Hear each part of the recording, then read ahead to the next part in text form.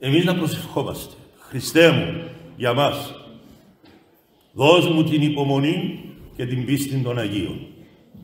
Θα τα χρειαστούμε, διότι δεν είναι μόνο τα πολεμικά γεγονότα.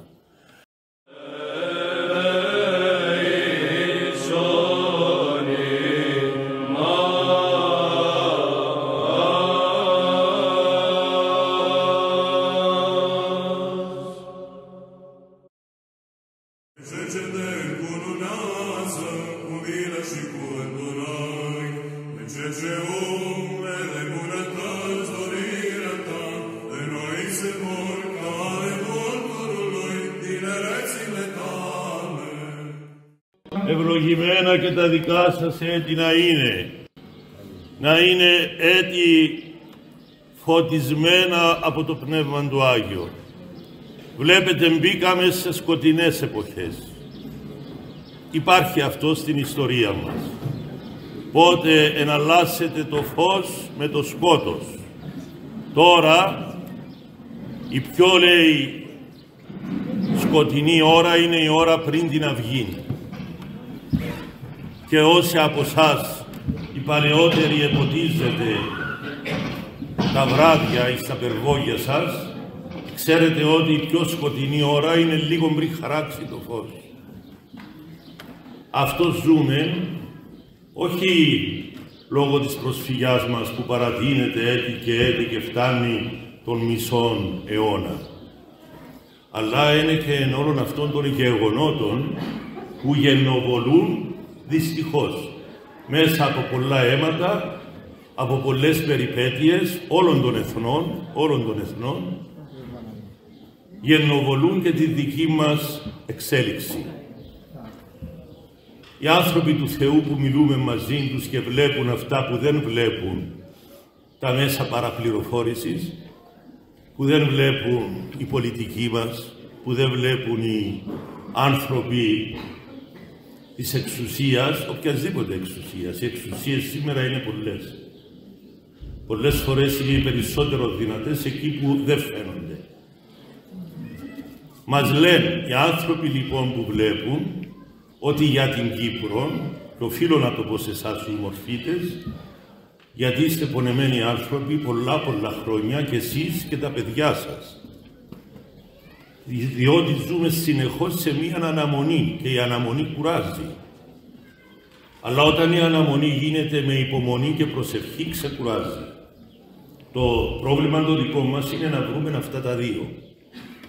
Μαζί με την αναμονή της ελευθερίας που πρέπει να έχουμε στην καρδιά μας, όσα χρόνια και να περνούν, διότι αυτή είναι η προοπτική της Κύπρου. Να επανενωθεί, όπως μου έκαμε μια Αγία γυναίκα, όταν πήγα να τη δω, την Αγία Γερόντισσα Γαλακτία στην Κρήτη, που τώρα έχει κοιμηθεί, έχει 1 χρόνο και έχει γεμίσει τον τόπο θαύματα, μου λέει, «Δεσπότη μου, έτσι θα γίνει, το νησί σας ήταν έτσι μου». Και μου δείξαν τα δυο της χέρια ενωμένα και το χωρίσανε, μου λέει. Όπως το χωρίσανε, θα τα φέρει έτσι ο Θεός, όχι οι άνθρωποι, όχι τα σχέδια των ανθρώπων. Και μου άνοιξε έτσι τα ακροδάχτυλά της και έτσι μου λέει θα επανενωθεί. Χωρίς πόλεμο, μου λέει. Θα γίνεται φοβερός πόλεμος, μου λέει, αλλού, αλλά όχι στην Κύπρο. Εμείς να προσευχόμαστε για το αλλού, διότι και αυτοί οι άνθρωποι, και στην Ουκρανία και στη Λιβύη και στο Βιετνάμ και στην Αμερική που την περιμένουν τα χειρότερα από όλους, την καημένη την Αμερική. Εμείς να προσευχόμαστε. Χριστέ μου, για μας, δώσ' μου την υπομονή και την πίστη των Αγίων. Θα τα χρειαστούμε, διότι δεν είναι μόνο τα πολεμικά γεγονότα. Οι ελλείψεις καυσίμων, τροφίμων, φαρμάκων θα είναι και στην Κύπρο. Γι' αυτό κάμετε ο καθένας το κουμάντο του. Για να μην λέτε ο Δεσπότης χρόνια τώρα προφητολογεί και αυτά δεν μας τα είπε. Σας τα λέω, κάντε το κουμάντο σας. Ζούμε το 2ο και μισό χρόνο του 3ου Παγκοσμίου Πολέμου. Απλά δεν μας το λένε. Και δεν είναι ανάγκη να έρθει στη γειτονιά μας. Η γειτονιά μας σε κάει και πολλές φορές. Γι' αυτό σας παρακαλώ, μπορεί εμείς να μην έχουμε πολεμικά γεγονότα, κάτι μικροεπισόδια, εμείς να έχουμε στο τέλος αυτής της παγκόσμιας αναστάτωσης και περιπέτειας και του Τρίτου Παγκοσμίου Πολέμου επανένωση και ελευθερία όλου του νησιού. Γιατί, για ποιον λόγο, γιατί θα τα χαλάσουν οι Ρώσοι με τους Τούρκους και ό,τι έκαναν της Ουκρανίας θα κάνουν 10 φορές χειρότερα της Τουρκίας. Αυτός είναι ο λόγος. Δεν είναι μαγικά που θα γίνουν αυτά τα πράγματα. Όποιος τα πιστεύει. Εγώ είμαι επίσκοπος σας, οφείλω την πίστη μου και την εμπειρία μου να την μοιράζομαι μαζί σας. Όσοι θέλει, ο πίσω μου έρθει. Αυτά να τα έχετε κατά νου. Σας παρακαλώ, δεν είναι μόνο να εφοδιάσουμε τα ψυγεία μας και τα κελάρια μας. Αυτά, εάν δεν μάθουμε να τα μοιράζουμε με αυτούς που δεν έχουν, δεν θα κρατήσουν για πολύ. Το μυστικό είναι να μάθεις να μοιράζεις. Τα τρόφιμα σου, τα φάρμακα σου, την ψυχή σου, την παρηγορία σου, την αγάπη σου, τη συμπαράσταση σου, ιδιαίτερα στους αδυνάμους.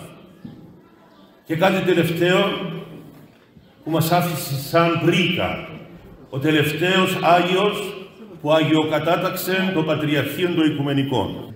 Είναι ένας κριτικός, ιερέας, ιερομόναχος, που ήταν και ο εξομολόγος μου όταν ήμουν φοιτητής, ο Γέρο Ευμένιος, μαθητής του Αγίου Νικηφόρου. Ανάμεσα στα πολλά που μου έλεγε, και τώρα γέμισα το διαδίκτυο και τα λέω για να ωφεληθούμε όλοι, ήταν το εξής. Θέλεις, μου λέει, διάκο, όπως είσαστε τώρα εσείς διάκο, ήμουν κι εγώ κάποτε. Θέλεις, διάκο, να δεις αν είσαι στον δρόμο του Θεού? Ούτε από τα μεγάλα κηρύγματα θα το καταλάβεις, ούτε από τους μεγάλους σταυρούς. Από τις νηστείες νηστεύει και ο σατανάς. Δεν τρώει τίποτε. Θα το καταλάβεις, μου είπε, από δύο πράγματα.